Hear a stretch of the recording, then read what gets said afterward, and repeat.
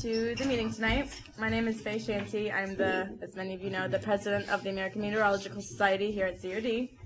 I just have a couple announcements to run through with everybody on some upcoming seminars that are approaching, and quickly. From April 4 to 6, we have the Severe Storms and Doppler Radar Conference. Valpo's Great Lakes Symposium is the Great Lakes Meteorology Conference. That's on March 23rd, if you guys are interested in that. The Severe Weather Seminar, Tom Skilling himself, little birdie flew in my ear and said it was April 6th when he'll be at Fermilab. Don't quote me on that, but that's what I heard from him. So if you guys are interested in going to Fermilab, what? Okay, we're quoting him on that. Quote me then. I'm going to call him on the phone. I'm going to tweet that right. So if you are interested in that, that is coming up soon. Keep an eye out. I definitely want to go this year. And last but not least, registration for spotter training is, last day to register is March 1st. The actual spotter training is on March 16th. Yeah, March 16th, spotter training. You need the students' mind. That's extra credit, big extra credit. That one is good. So you need that. I'm going to pass around just a sheet. If you guys would just sign and which section you're in. If you weren't my students, if you're not my student, I don't care. Well, if you were your past student. You're my past student? No, I forgot your name. Thanks, Mom. And then I had one more thing. Mike Zeransky is giving a presentation on dual pole the last week in February. It's either going to be the 28th or the 26th. We will send you an email shortly once we decide the date and let you know. So if you're interested in learning more about dual pole, come out to that as well. Mike promise it's going to be an amazing demonstration. Amazing. Interactive, I think. Amazing. So, and we are all here tonight for Tammie Souza. She is from Fox News. She's going to be giving a presentation about broadcasting meteorology and what she does in that field. Enlighten us for people who want to go into broadcast meteorology and what exactly it entails. Thank you. Can we give a round of applause to Pat Sketch? He was the one who arranged this whole thing, and it was awesome of him to do so. So if we can give another round of applause to Tammie Souza, and we'll take it from here. No, it's fine. Oh, no, I'm totally fine. Okay. Yeah, no, I'll sleep. Well, hi, and thank you for having me. I've actually been out here several times before. I did a couple of stories. Where did he go? Oh, there he is. Oh, you're over there. Like in the middle. I did some stories on storm chasing, and I found it to be fascinating. And you have an amazing program out here. We were just discussing this over dinner, and I've always thought you should be having your own Fermilab style thing. You should be having your own conferences here, and inviting people in high school and college and professionals like myself to come to it, because you have a lot to offer. You have a lot of smart people, and you have one of the best websites anywhere. I can tell you there's people nationwide. I was the head of the AMS board nationally, so I oversaw like the seal process for all the meteorologists nationwide, and I know a lot of them, and I would say that your site is bookmarked athletically. I know everybody in my department has it bookmarked. Everybody at NBC does. I know Skilling uses it. I don't know who they use at ABC, but I would suspect the same thing at CBS too. So, anyway, I've been here in the Chicago area basically since 2000. I was in Milwaukee from 97 until 2000. And then I came here and I worked at NBC for 6 years and Fox about 2.5 years. And then I took a jog down to Tampa, and I was a chief down there. And I love that. In hurricane country. Didn't like Florida so much. I think it's really fun to visit, but I think you shouldn't live where you like to vacation. And for family reasons and just a myriad of other reasons, I had the opportunity to come back here, and I wanted to. I love this area, and I love forecasting here. So this is fun. I am a broadcast meteorologist. Some people say meteorologist, but I do like to think I'm a meteorologist too. I went to San Diego State and UCSD, and I have my undergraduate degree in biology and environmental science. I have oceanography, and I did the Mississippi State program. I traveled back and forth and there and here because at the time I was working, and it's very hard to get another degree, especially in meteorology, if you're working in the field at the time. I already had a lot of background. I had my pilot's license, and I understood quite a bit. I just didn't have the actual piece of paper. So I've done all of that, and then we were discussing master's program, and you all need a master's program here too. You can just skip by the 2-year thing and go right to the extra year. Anyway, so that's sort of who I am. I'm very fortunate. I have all of my seals, my CBM seal, NWA, my original AMS. So I've actually had to take at least 2 tests for general knowledge, so I do know something. The low is the lousy weather, and the H is the happy weather. Could you explain the seal process for maybe some of the younger students? Oh, I will, yeah. Basically, a lot of people that are broadcasters on television, you see the seal that's displayed down below. Now they have 2 AMS seals, you'll see. There's one that just says AMS, and that's the original AMS seal. For that one, you basically had to be in a broadcaster on television for a certain number of years. I think it was 2 years at least. And then you had to have college courses that would show that you were educated in meteorology, geoscience, atmospheric science. And then you actually had to send in your tapes and have it reviewed by a panel of peers. That was the panel that I oversaw as well. And then you would get your seal. And a lot of people were rejected. It's like a 50% get their seal and then 50% don't, and then you have to keep trying until you do. NWA, National Weather Association, has the same thing. The National Weather Association seal, you always had to take a test for, a written test. And then it's the same process. You had to send in what education you have and send in tapes and so forth. And the AMS is upgraded now. They started doing this back in like 2005, I think, where you had to actually take a test before a certain deadline. And if you want to see procrastination, you should see somebody in my field procrastinating to take a test after they've been working in meteorology for years. And it's not an easy test. I just sat on the committee to revamp the questions on the test.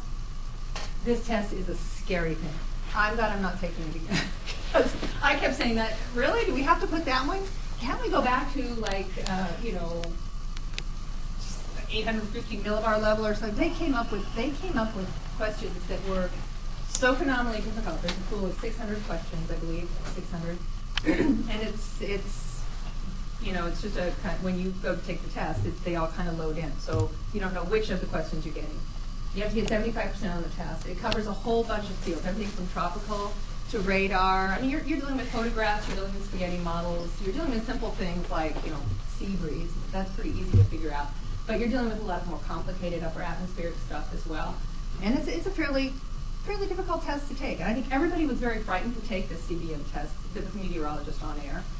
And because they heard you have to study, do the comet modules and everything. You should have to study and study and study for this. You have to know everything. And you really do have to know a lot about everything.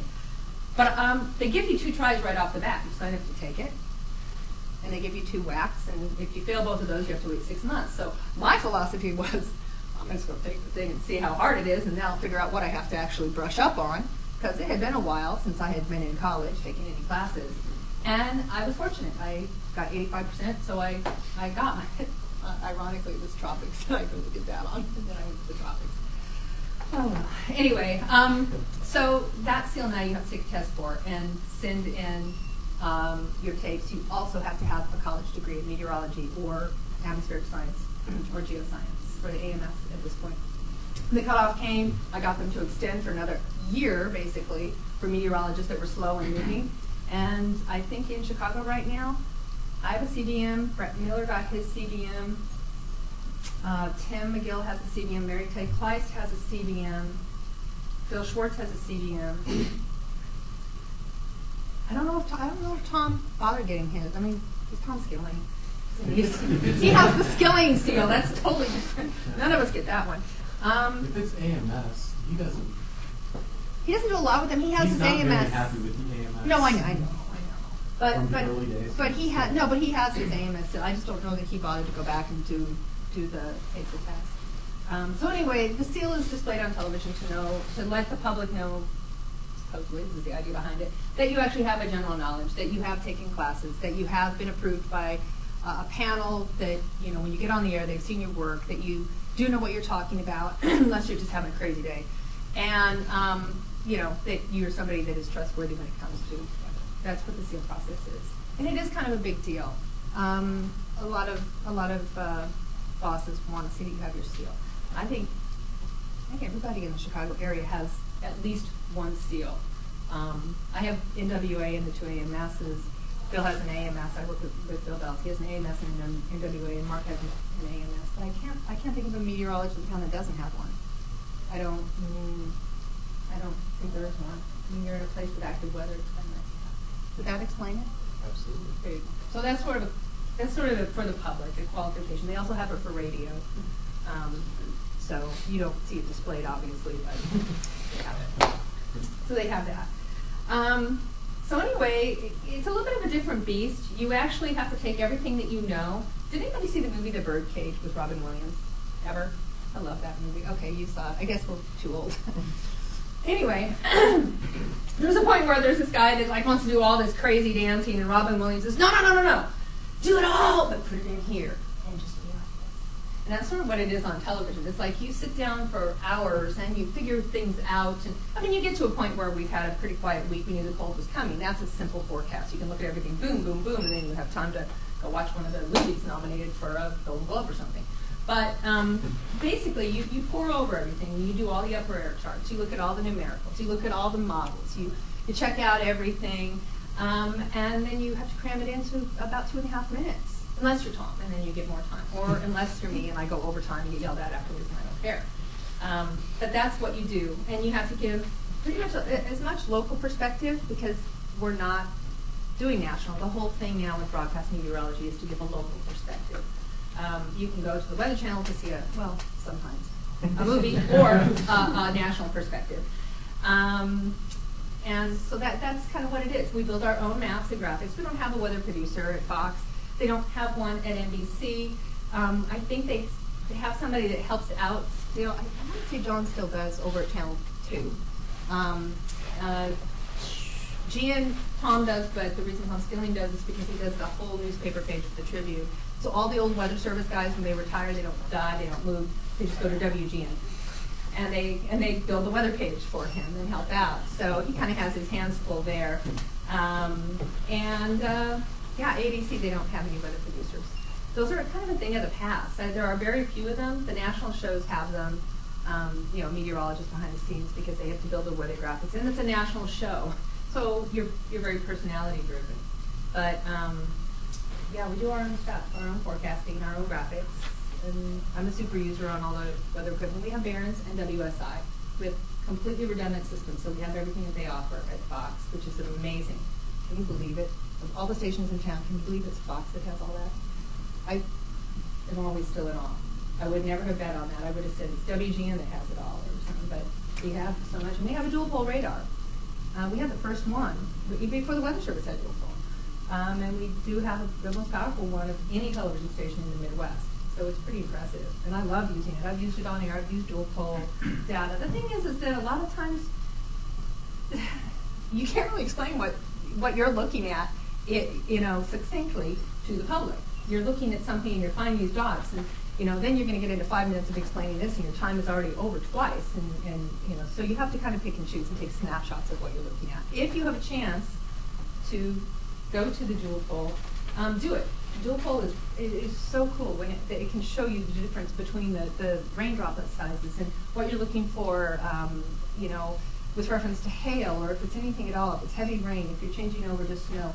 The popular one now is a debris cloud. But you can really see an awful lot with this, and so it's pretty amazing. And they're going to be doing more and more things with it. So that's the future. They actually have something beyond that, but the problem is that when I'm down to SPC, it is so fast that it can't, by the time that it goes through the servers and it is actually all computed, it's gone. I mean, the stuff that the cutting technology that they have for looking at storms and slicing through them is now too advanced for the computers to actually put into something that can be displayed on air. So that's the next step. Anyway, I do love what I do. I like talking. I also like reporting on weather things. That's kind of different. A lot of meteorologists don't. They just basically want to sit in there and do their computers and be left alone. And they do leave us alone at the weather station. Make no mistake, the television stations, we are like some sort of a magical thing, and they don't want to hear about it. They don't want to learn. They don't want to know what an isobar or a high or a low. They don't want to know about coupling. Just go and do it, and you've got 3 minutes to tell us about it, because we produce our own stuff. We build our own graphics. We're our own writer, producer, editor, reporter, the whole thing. We're the only person that does everything ourselves in the station. And producers love that. It's like a 3-minute show. Go away, do it. And they don't want to hear about it. They don't want to do it themselves. And usually when we're in the middle of a weather cast, we're like into it. And we're telling you all about it on the screen, and we're going over it all, and it's really great. Somebody's giving us time cues, a director in our ear. But usually that 3 minutes is when everybody fixes the newscast. So whatever's gone to pod, or the breaking news, or they're over here, or something has to be rewritten, they're totally ignoring, because I've actually stopped on the air before knowing they're doing this and said nothing. And there was sheer panic in the control system. I mean, I have watched their heads snap up, because you're silent. Silence and going to black in news is death. So if you're silent, they're like, "Is she done? What?" You know. So that's always fun. One time I did that. What happened? Anyway, well, there was a whole like meeting after. Well, why did you do that? Why did you do that? Why did you? I stopped. It was just like a pregnant pause. I just wanted to kind of do it for emphasis. I said a little. It was emphasis for them, but I was like said it was emphasis for the public watching. Because sometimes it'll be fun to just like stand up there and go, "Yeah, it's night," and then the word "snow" appears, and you just pause. And we're going to talk about not this, something else instead. Or the little not sign will come down. But some of that, I mean, there's things you do because you have fun. You get to actually, I want to say perform. You're telling somebody a story. It has a beginning, a middle, and an end. So when you're giving your forecast, you want to tell it in a manner that is enjoyable, so that they can understand it.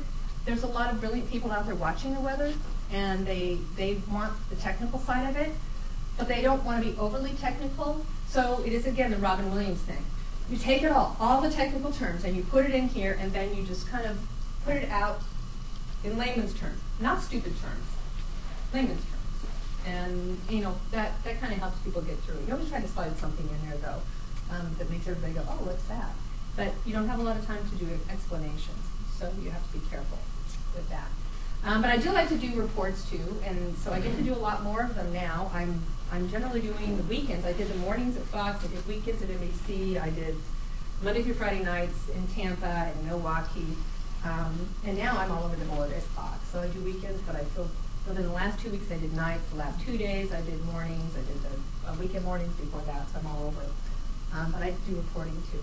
So I did storm chasing with Paula and your group out here.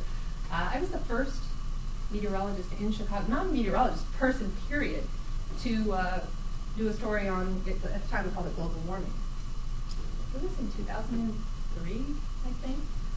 It was taboo, nobody was touching it, and I really had to work on NBC. It took them 6 months to say yes. And I did it, and I worked with Raymond and Pierre Humbert at the University of Chicago, and I interviewed a lot of other people. I did a lot of research on it. I loved doing the piece. They let me do this piece, and it was almost 4 minutes long, which that never happens anymore. And they had such an amazing response. And then from there, that's when everybody was really starting to talk about global warming before they correctly called it climate change. And from there, then of course, politics got involved, and corporate got involved, and then everything was great, and there's lots of argument. Now it's kind of come back around, full circle, where the public is asking questions, and they are keenly aware of the fact that there is something going on with the climate. And a lot of experts have gone and done their own research. A lot of universities, they've gone out, they've come back, and they said, "Okay, we'll climb aboard." We've had 6 years, 7 years, 8 years to do our research, and now we're seeing how it is. There's still people that are very much in disbelief of it, but I will tell you straight out, I'm a person that actually has done a lot of research on it. Not from a university level, but I have done all my homework as far as reading and talking to people, and I fully believe that there is something very serious going on, and that man has a huge hand in it. So I've done a number of those stories. I actually did fun stories. I went out on Lake Michigan, and I went diving, and I did some stories under the water with a face mask and a microphone down there from shipwrecks. I don't know what else. I've done a bunch of weather storm phobe stories, people with storm phobia. So I've got to pick and do a lot of really fun things. I've also gone out when there's been tornadoes and stuff, and I've been the first on scene to report. So I was out at Utica, I think I got out there at the same time as Jay Levine, who likes to say he was first, but he wasn't. It was me behind some newspaper reporter. And I went downstate last year down to Harrisburg and did reported down there after that. So I like doing that. I think it's interesting, and I think it's nice because if you're a meteorologist and you go and you can bring your science to it, but you can tell it in a story as a reporter would, I think it has more value to the public. So, so I kind of do a lot of everything. Computers are something we're spending a lot of time on. Social media. I mean, you all have Facebook and Twitter accounts, right? Who doesn't? Okay, let's just make it simple. Is anybody in this room not? There you go. That's the new big thing. And what's so funny is all of the news stations are like, 5 steps behind. I mean, people that are in a lot of people that are in the news, especially people in weather, they've already been on Facebook and they've also been tweeting and doing things for some time. But now all the news stations are making it a big deal. They want to own your pages. They want to own your Twitter account. They want to tell you what to send out. They want to brand you because they see that this is something that they can actually make money on and publicize everything on. I'm on it today. I think I work the morning shift, so if I look tired, I've been up since like 2:30 this morning. But I was on this morning, and I don't know how many Facebook things I put out and Twitter hits I put out, just about the cold weather, factoids. People love that, just short things. Sometimes I just put out something crazy too, or I ask questions just for fun. But that social media is a big deal, and I've given a couple of talks. Last year I talked out at DuPage, I think. I talked about social media and the uses of social media, and how with severe weather, that's actually becoming one way to let people know. Do any of you know in Alabama? James Spann? Yes, thank you. I'm like having a brain lapse. James Spann was like one of the first people to do this, and now everybody really follows. I mean, he's built a following so that within a matter of a couple of minutes, he's got 1 million tweets out. And he was really credited with actually saving lives during the big tornado outbreak. And that's how valuable it can be. So I go out and I tell people, just make a Twitter group amongst yourselves and maybe some other key things. And all you have to do is don't even tweet your kid, or you're going to the bathroom, or you went shopping or whatever. Just tweet when there's something important and you hear it and you can get it out and make a network so everybody will be safe. So that's become a really big thing. That's something that I'm promoting as much as I can, and I'm pretty active on it. And that's it. The broadcast world is changing rapidly. If you aren't a broadcaster that does meteorology that is willing to adapt to updating, and I write stories for our website all the time. We call it weather blogs, but there's stories about everything from climate change to, snowpack in Poland, or things like that. So you have to be able to do that now. It's not just stepping into the key and doing weather. You have to be able to do your weather. That's almost secondary though, because you've got to do the social media. You have to be able to get out and report. You have to be able to handle stories for the web. So they want you to be able to do more of everything and be more well-rounded. It's fun. The pay sucks when you start out, because you start in a really small market and you make less than you would a burger gig. Way less. I mean, I'm not even sure they pay minimum wages in some places. I know some people that got jobs for like $13,000 a year starting out in the Dakotas and things. But I call it graduate school that you're paid for. It's a great place to go and make mistakes, lots of mistakes, and learn your craft. And they're paying you, and you can supplement it while you're doing that for a year or two, and then move on.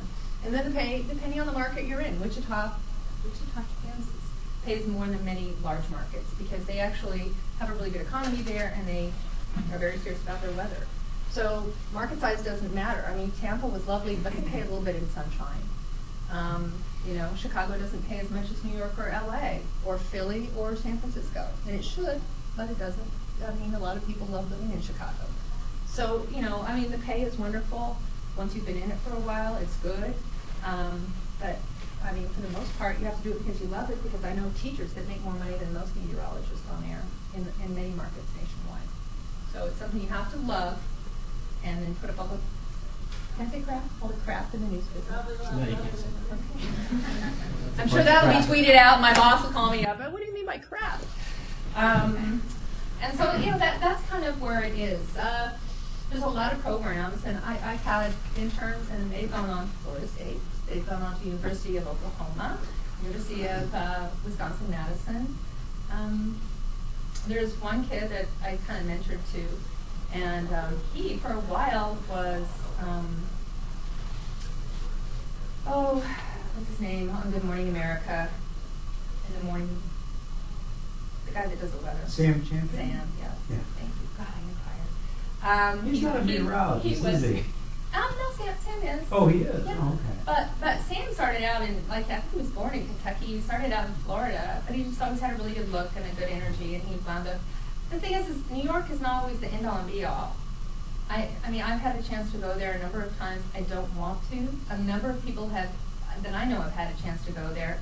If you're not going to make a lot of money to go to New York, it's not worth it because you can't have a decent lifestyle, and you certainly can't take a family there.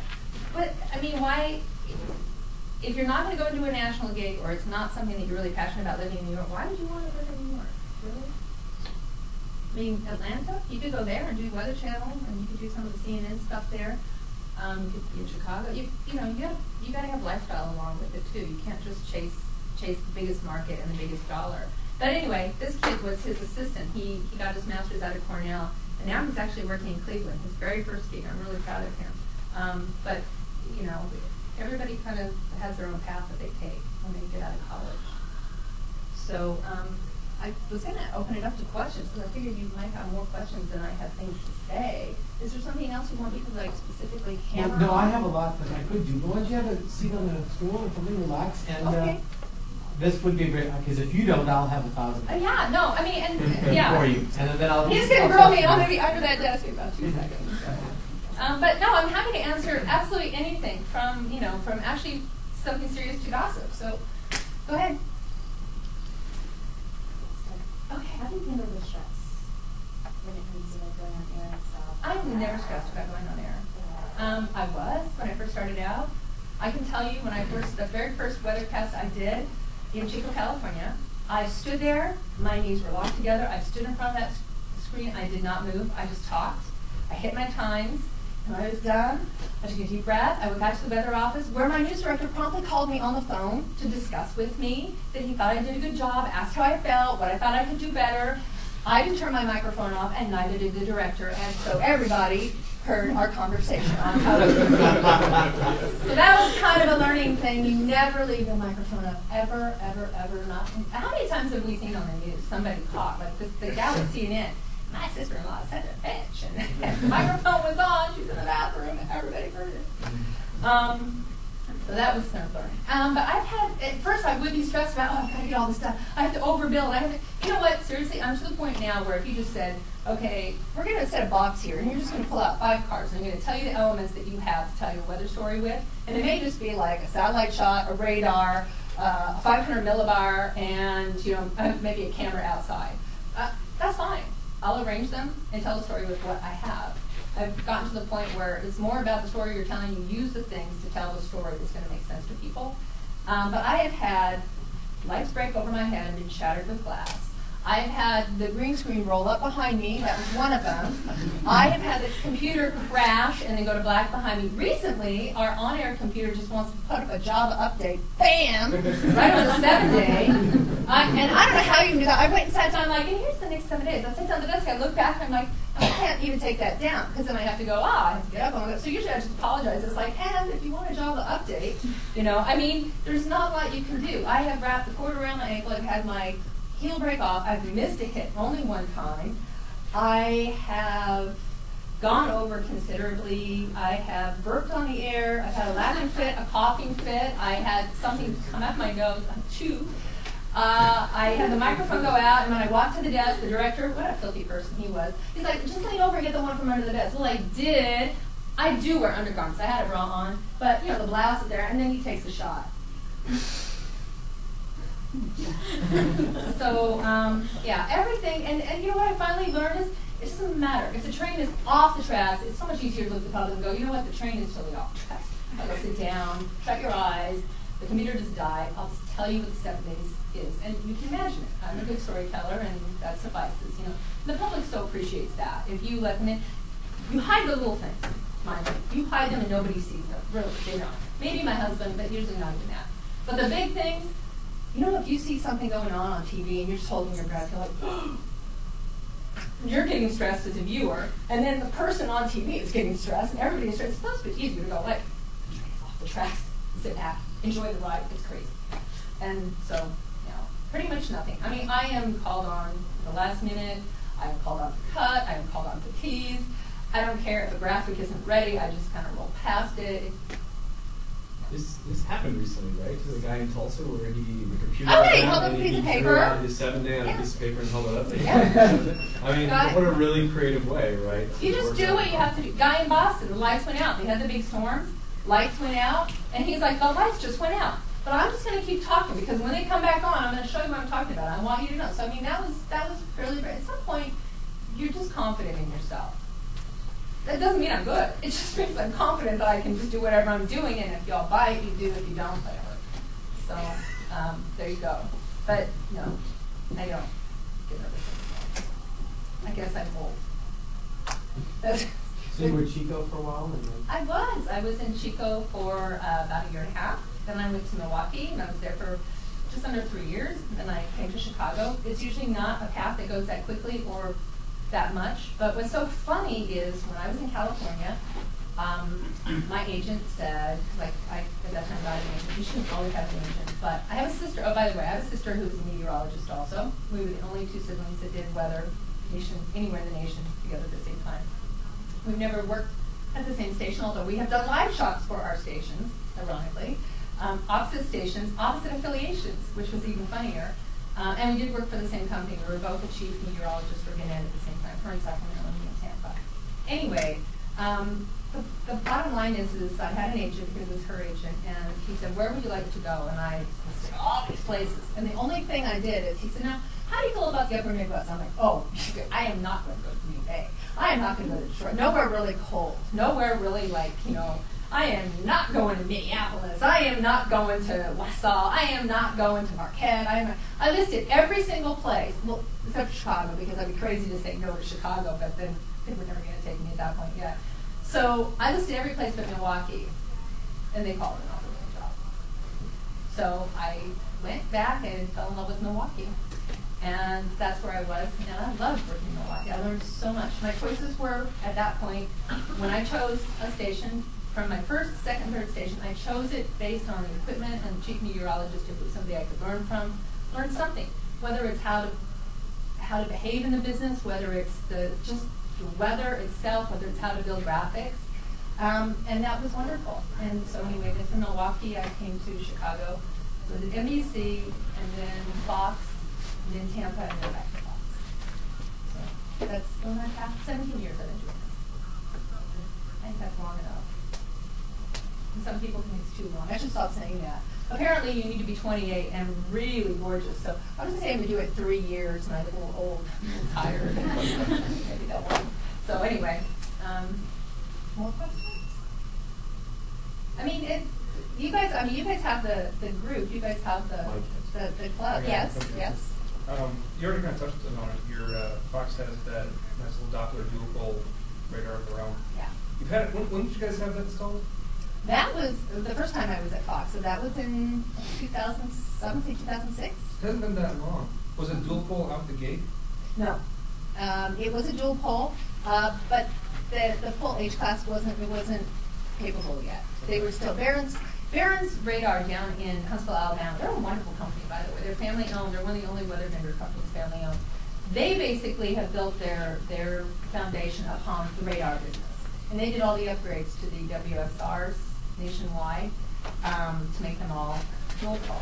And I've done a number of conferences. I actually had Bob come in and do some short courses and stuff on dual pole, but practicality of it. Because the first dual pole course I took with a professor out of Colorado, Boulder, Colorado, okay? And that was at an AMS conference, and somebody else had set it up, and it was all on theory.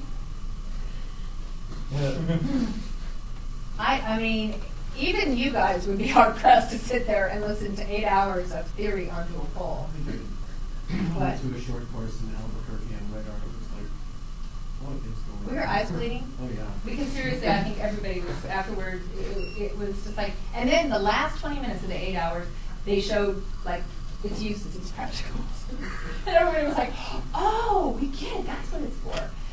But since then, we've had several workshops that have been really valuable. And dual pole really is such an amazing tool to use. I show it on air that often because, again, the explanation of what I'm seeing and what I'm analyzing doesn't always translate well. But actually, the products that they're putting out now with dual pole are better looking for on air. Originally, just a raw data, which is like a hot mess, and you really had to look at it now. You put that on the air, and it looks like a. But now the other stuff it's much cleaner. They're actually now cleaning it up and making it more broadcast worthy. So is like hydrometeor classification that one that you use? I haven't used that one as much. I have a little bit, you know, where the hail is, because generally, you know, when you've got the hail, you've got intense lightning, or generally you're going to end up having a microburst at some point, especially when you have the microburst coming through like Carroll Stream and all of that last year. I used it a little bit then. A lot of times I'll just go into, you know, velocity mode and show that, but now I can combine that, and I'll take snapshots, because I don't, if it happens in the afternoon and I'm not on for 4 hours, sometimes the data it isn't as good, or the data will only run for 3 hours or 6 hours, and then I'll lose it. So I'll take snapshots to be able to go back and show on air what was going on at the time, explain to the public. I like doing that. But yeah, our dual pole is wonderful. NBC also has a radar when I was there. Live Doppler 5. It's so confusing. I don't know how many times I've said the wrong thing in the wrong place. Theirs was one of only 2 that Cavoris built. And so there'll be no other one like that. And they are out in Naperville on a North Aurora Road. Ours is out off of the 355 in Lockport. It's the top of the water tower. It looks like a pimple on top of the water tower. CBS has a really old one. No, but what is it? Is it like an Enterprise or something, or a? They put it up in Plainfield. We teach this in class because they put it in Plainfield after the Plainfield tornado to say we're protecting the people of Plainfield. But the cone of silence, that's the worst place to go. Well, yeah. Now here's the funny thing is, before we put ours in, they went around. They actually come out, Barron's, and they go through the entire area. You have to remember, you want to cover most of the population. So you want to be able to, because if you're going to have a short beam going out 30 or 60 miles, you're not going to stick this thing out, no offense, in LaSalle, Peru, because you're not going to hit the population base in Cook County. Your beam is going to be above it all. So you're wanting to put it in a place where you can hit most of the area. Because I know we all say, we could make the beam go out, we'll hit 6 states. Well, yeah, you can. You can't see what's out in that state, but, you know, because you're hitting a jet, exactly. Yeah, so to flip it into the different modes and everything. But the best place with the most advantageous elevation and clear view of everything is out there in the southwest suburbs. That's why everybody is out there, because the Weather Service tried to get us to put ours up north by Arlington Heights, which was a secondary location choice. But the problem with putting it there is you miss Northwest Indiana, and they get a lot of activity in Northwest Indiana. The beam just wasn't able to quite do as much there, so that's why they had everybody out there in the cluster to correct foreign people of Plainfield, Joliet, and Fort, and the rest. I wish they could put it. They could have put it somewhere else, but they didn't. So, but they had to find. You guys seen it down 355? Mm-hmm. Yeah, I don't know how you miss it. So I know you don't use the dual pole on air at all, but how much of that do you have on? Like, is that publicly available on the website or? Not yet. I'm hoping that we can. The thing is that in order for us to, as they make products that are more viewable by the public, that are you know, they're actually just they're taken care of so that they are more explanatory. They're cleaned up stuff. We will put those on the website, and they're just starting to put those out. You know, with their. It's kind of sad. It's like I can't look at radar smoothing on. I can just. But the public, but you Yeah, can't. you're right. I can't. I can look at both. But if you're explaining something to the public and you have got clutter everywhere, you're looking at the level 2. You're looking at, you know, you're not looking at the new dual pole stuff. That stuff is really just messy as well. You're absolutely right. Yeah, you see a pinpoint in the middle of it, like a bright spot, and that's what you're pixeling. That's what you're querying. That's what you're looking at. And to explain that, oh, look at this whole thing, and see this dot? Come on over here. See this dot right here? If I did that, the public would be like fire now. Do you guys all use it? I've used it more. No, I use it. No, not on the air, but I mean off here when you're doing your. I use it. Mark really uses it. Bill doesn't use it so much. I use it. I love doing it. I'll look at it. If there's something going on, I will look at it. I think the thing is you have to be there when there's something going on, or it has to have just gone on for you to be able to go back and look at it in time. It doesn't help a day later. I have to dial Barron's up and I have to say, can you load the stuff from yesterday? And then. Do they archive anything? Mm-hmm. Okay, just curious. Because you could actually do a triple Doppler dual analysis. You could use Romeoville, Midway, you could use O'Hare, but there was another triple. Well, they don't have dual pole at the terminal radar sites at O'Hare. No, but you could do a dual Doppler load with Lockport if you guys are archiving your radar, which would be really, really neat. In fact, when we first got our dual pole, we actually gave the Weather Service our raw data. We had to deal with them so they could take it and they could analyze it if they wanted. And there's been plenty of times I've called up the guys at the Weather Service and I've said, look, I'm seeing this, but you're not putting out a warning yet, what's going on? And they're like on the cusp of doing it. And especially if I'm seeing it too, because the Barron's has different algorithms than they're using. Different probably band radar. Even though, it's totally different band radar, yeah. But the thing is that if I'm getting something and they're not, or if I see something and it's questioned, a lot of times, they're on the cusp of pulling the trigger. I'm just really not going to issue a warning over them. That's craziness because then you have confusion. But I'll always point out and say this is really worth watching. But my station won't even go on the air unless there's a warning that's been issued. So that's why it's like get that warning issued with my guys. So yeah, but no. Hopefully we can show more and more on air. Get it on our website. Right now we have the interference issue. I don't know if you've seen our radar and the one at Channel 5. There's like a beam that goes out across the lake. It's a spike. There is something after the storms came through, after the derecho came through the end of June, and then burned up all the T1 lines and everything went back online. Somebody powered up an antenna downtown, and there's an interference, and so now the FCC is doing research to figure out who it is because that spike is there, and it doesn't extend from Lockport to downtown. It's once you get downtown and going across the lake. So somebody is on a frequency that they powered up afterward, and so now we have that ugly spike going across the lake every time. I hate doing that on the air. I have to explain what it is because otherwise somebody will think there's something crazy going on. Other manipulation. Yeah, it's incoming. Incoming. So, any more questions? How many people even have considered a career in broadcast meteorology? Really? Yeah, it's definitely really good. Yeah, I'm going into broadcast. Good.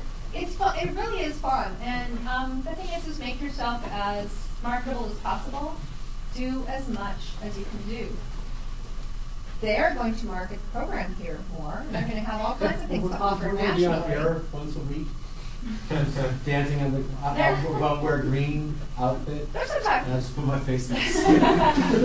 He's so tired of hearing me say that. But make yourself marketable as far as learning things because news directors who 9 out of 10 news directors don't give a whit about. They don't understand it. They don't care. They just want, do you look good? Do you smile good? Can you talk good? Yeah. And are you exciting to watch? Do you pop off the screen when you're talking, or are you like, and then they're like, no, forget it.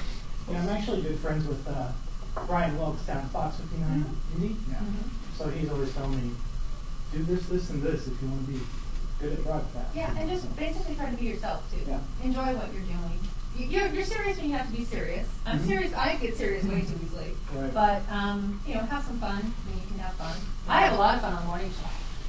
I dance this morning. I spade. It's 5:30 in the morning. Come on, it's cold. There's nothing going on. It's cold, and the anchors are like, it is dangerously cold out there. No, I'm like, yeah, it is in Chicago. It's only dangerous if you don't cover up and you're naked for 30 minutes and you got frostbite where you shouldn't. But yeah, I mean, it is. It is because there's people that don't think about it and has, and then this is the news business. It's dangerously cold. Wait, we've got breaking news. There's a 7th floor fire at the 6500 block of Lakeshore Drive, and so they got the apartments going, and they have people out on the balconies and their parkas, because the power's off, and it's a 3-alarm fire, and all of a sudden, and those people, wait, we have breaking news. Let's pan down from Fox. Oh, there's a dog on the ice on the lake. They spend more time on that damn dog, and I'm happy about it. I love dogs. But this dog had run out there on the ice, which has just formed, and he's sitting out there.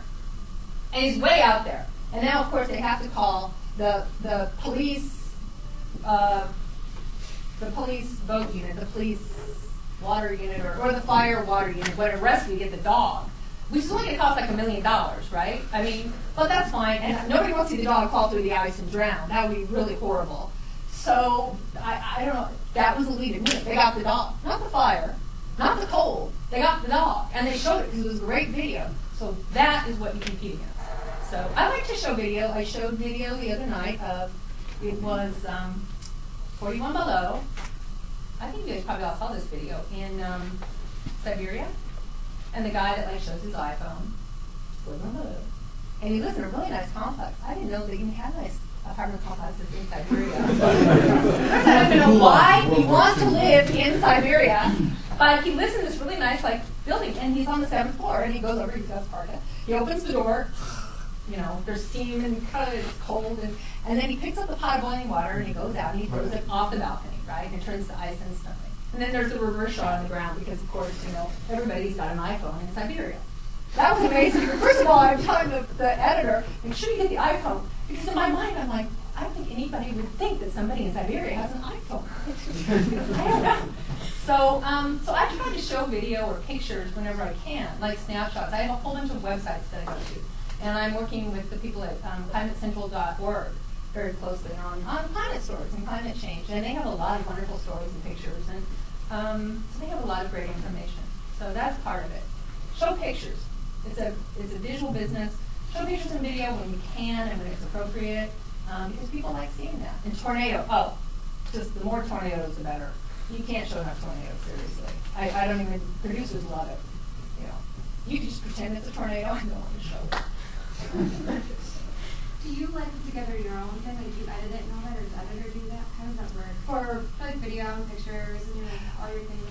Well, because this is a union town, I did it in other markets, but because this is a union town, I can't. Now, if it's a snapshot, sure, I import that into my own computer and I do that. So if you see a still image or a snapshot, I do that. I do not wait around for somebody else to do that. I have to take, but if it is video, no, there's an editor that they'll just, I'll tell them where it is and what I want, and then they'll just kind of cut it and then put it into the rundown. And I call for it. But yeah, no, we're not allowed to touch the video editing thing. That's a big no, yeah. Does, like, you said you create your own graphics, but do you guys have like a graphics program like from Weather Central or something? We have WSI and we have Barron. So we have the Omni, the Viper, the Fast Track. Right. Then we have the Max, and we're getting the Titan Storm to go with Max. I use that down in Tampa. Mm-hmm. And so we have that, and we have cameras and a number of other things. We're off of the Linux system, basically, and we have also the Weather Prism to feed the web, so I'm building graphics for that. So they have the basic, like, the satellite radar information, but you can choose it. You can choose your color table. You can choose, the satellite shot you want. Is it, whole hemisphere? Is it just U.S., basically, just North America? You can get a high def, you can get an infrared and a visible combo that will go from the visible during the day to blend to the infrared at night. And so, but you still have to build your base map. You have to add your cities. You have to add your roads. So for that, you do that. Anything else you want to build, if you want to build a surface map, fronts, lows, anything else you want to add to it, you have to do your viewpoints. I had a lot of fun doing the temperatures the last few days because I love showing Alaska is warmer than here, and so I started with the temperatures. I had to load them all up and figure out where everything was in Alaska and Canada. Do you know they have a little Chicago in Canada? It's up in the Northwest Territories. I don't even know why somebody would name it Little Chicago. It's not like Chicago. And they have a Wrigley up there, too. So it was kind of fun showing those temperatures and showing that, and then scanning down to the upper Midwest and scanning to locally and showing, what the forecast models were kind of putting out. So you still have to build a lot. You can go with a basic can show. I have one of those. That's called Emergency Day. Car breaks down, somebody is sick, I have to run in, and I don't even have time to put makeup on. And that's scary enough to try to build a show, So I have one of those as well. But you try to always do a little bit more for your story and kind of mix it up, whatever the story of the day is. Gotcha. So.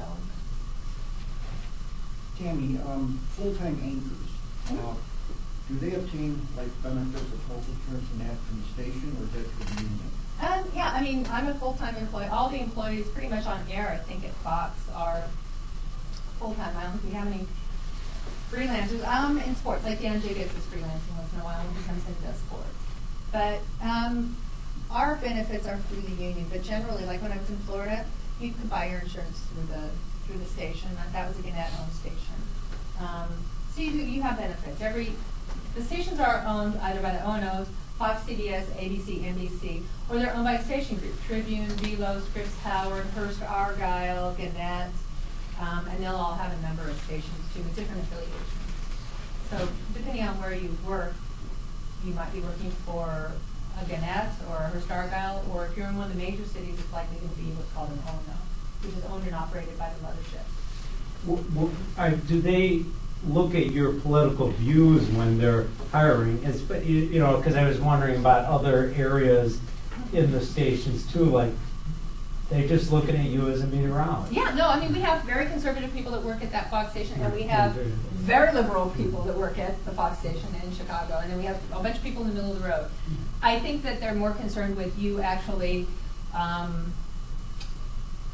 with you saying something inappropriate or putting something out there that would be insulting to a group, or that would be just inappropriate. You know, I'm glad to hear that, because I always sort of assume they want to cater, they want to hire to. I'm glad to hear that they don't. Yeah, and there's a struggle with the local Fox station because people they presume that, but Right. that's not the case. It is actually a station that reflects the community views. Yeah. If anything, the Fox in Chicago is surprisingly more liberal, because Chicago as a city is a more liberal city. Right. So, you know, so they kind of follow that. You look totally bored. What's on your list? No, I'm not. You do. You're yawning, you're checking your watch, you're like it. I was going to ask what got you started in broadcast? Oh, you know what? In the broadcast part or meteorology? Well, no, because that's fine, because you said you did that as an undergrad. You know what? Yeah, I mean, the meteorology part I've always loved. I love outside and I love science. I think probably the broadcast part of it, I've always had a knack for talking. When I was in college, I modeled, I did, plays. I was part of I don't know if you've ever heard of the Groundlings at all. It's like a second city, but it's in LA. There's a whole bunch of famous people that came out of that went to Saturday Night Live as well. But, I did that type of stuff, and I enjoyed it. My sister got into the broadcast part of it before I did.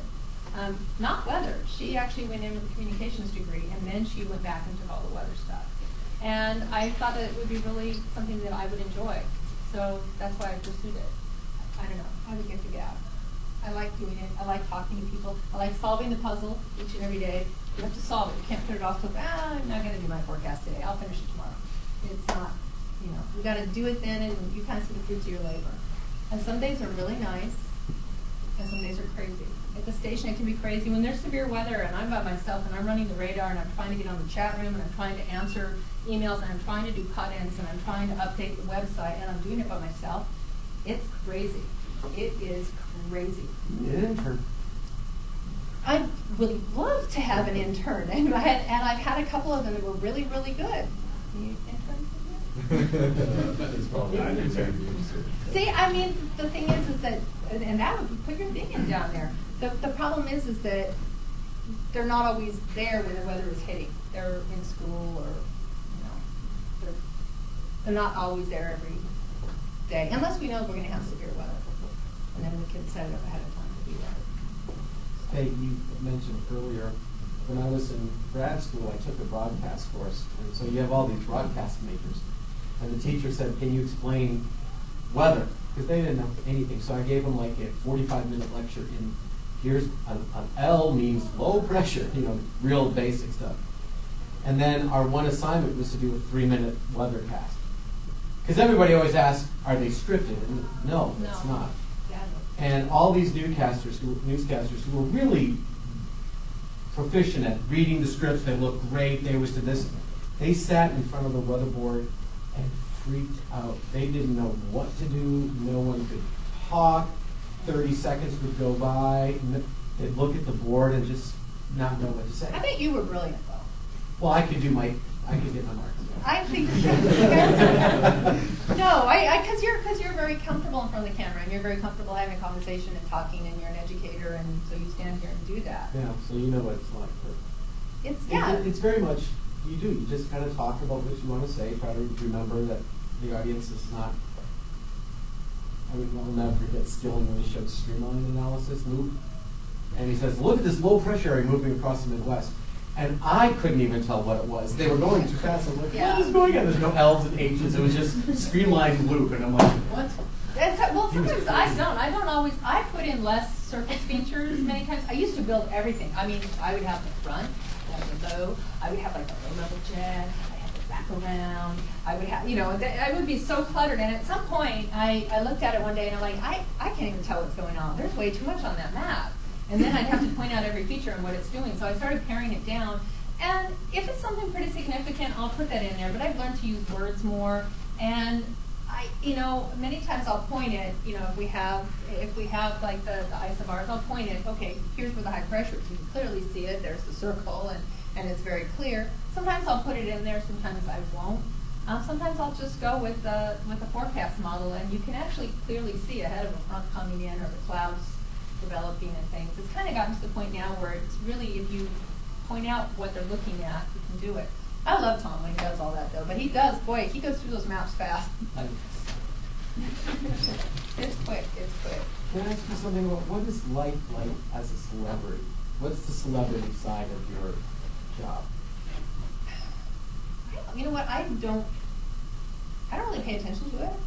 I don't know. I have a 4-year-old and my husband, and I don't know. I go out sometimes and I still have makeup on and off from this morning, and I'm sorry if it's like sliding off and it's resembling Alice Cooper at this hour. But I don't like to wear a lot of makeup when I go out. You don't want to tell who Alice Cooper is.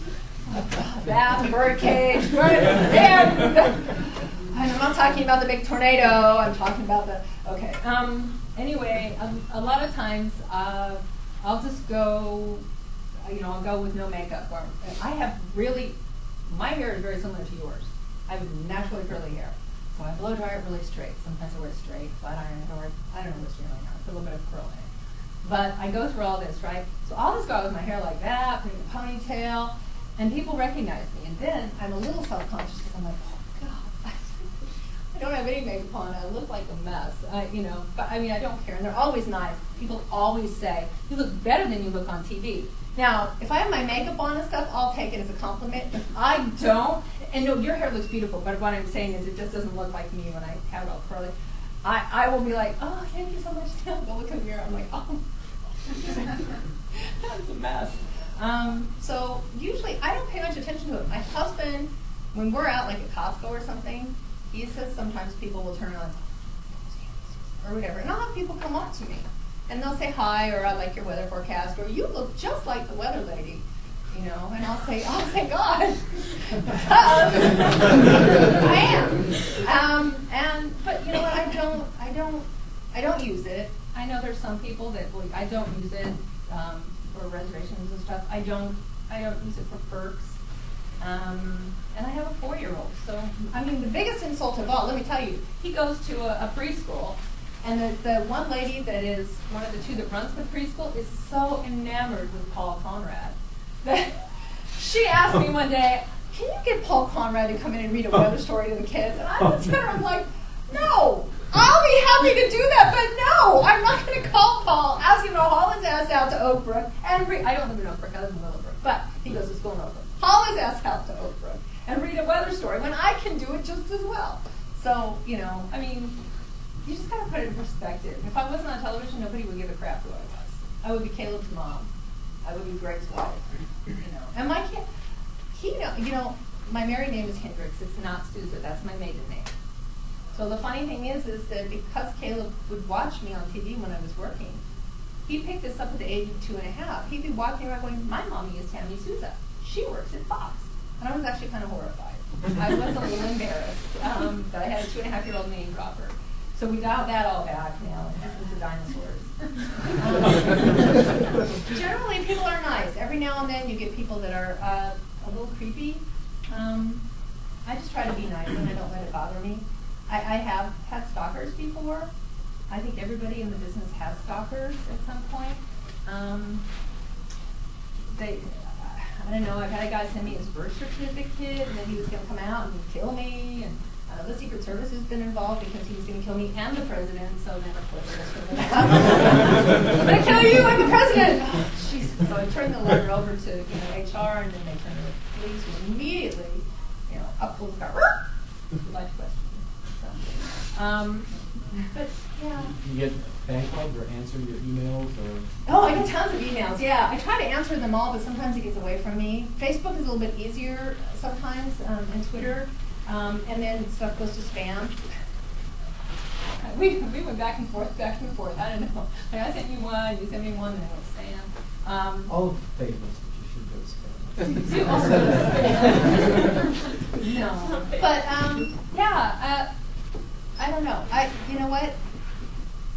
I get recognized, but I guess I don't pay attention to it, and I don't even, I'm oblivious. I am oblivious, but I don't think I get recognized like skilling or something. Obviously, yeah. Did you have weather idols or people you emulated as you were growing up? Or I lived in San Diego. My weather idol was Bob Dale. Let me see. Well, is John Coleman up there? He is now. See, he was my, that was who I wanted to be.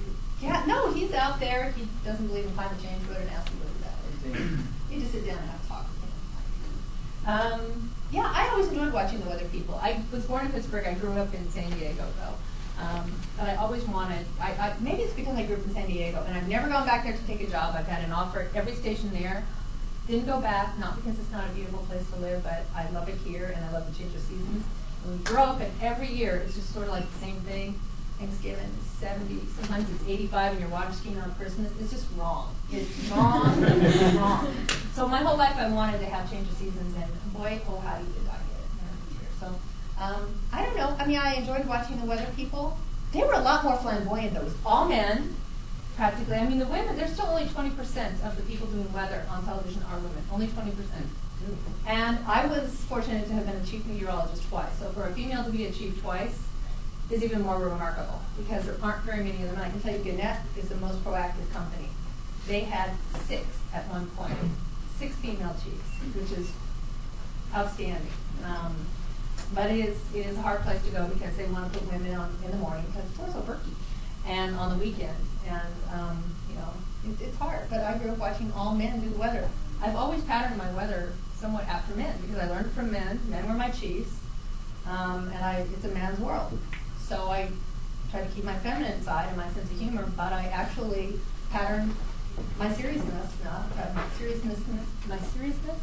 after the way men do their weathercasts. I don't think I have. I probably have done a weather bunny thing, but not a whole lot, except for those pink shorts. You saw the pink shorts. I didn't see the pink shorts, but I know it's on YouTube. This is something you should never do. My last day at Fox before I went to Tampa. I was on the morning show with Crazy Mark Bars and Jan, and everybody was nice and got along. So they had a huge going away party for me, and they gave me gifts. They gave me a Bears t-shirt, they gave me a Cubs hat, and they gave me some pink shorts that said White Sox on them. And I don't know if any of you remember, because this was like 4.5, 5 years ago, Mariah Carey had just thrown out the first pitch of the Cubs game, and she wore the tiniest little pink shorts with these giant high heels, and she just walked out there and like this. And so it was 15 minutes before the end of the morning show. It was 9:45 in the morning, and the anchors dared me to put all that on. So I did. So I put on the little shorts, and I was in much better shape than I am now, thank God. And I put on the t-shirt, and I had the hat. And I came out, and I did my last forecast in it, just for fun. It's a morning show, for God's sake, so you can have some fun, right? And I'm saying goodbye. And so I did that, and then I did a little Mariah Carey walk, and I even said it on air. I feel like Mariah Carey. I feel so weird, like, you know. So then I go to Tampa to take a job trying to not fill the shoes of a legend, but just to kind of get in there and update the weather office. I mean, he was a legend, so there's no replacing the legend. But all they see down there is, this is the cupcake you're getting from Chicago in these pink shorts. And so for the rest of my career, that will haunt me. That was a lesson learned. I can have a sense of humor. I don't mind dancing on the air. I don't care if it's a morning show, and I'll justify it, but those damn pink shorts will haunt me forever. And I'm serious. I mean, I've done all this. I am a serious meteorologist. I have done my college work. I have gotten my skills. I've headed national committees. I have sat down and talked with Craig Fugate and Mike Brown after he got fired. I have done all this, and still. So, there you go. How's that for celebrity? And with that, Tammie, thank you so much for coming here. Oh, it's my pleasure. And we'll see you again on March 16th. She'll be emceeing our severe weather advanced spotter training with us. Yeah. Thank you very much.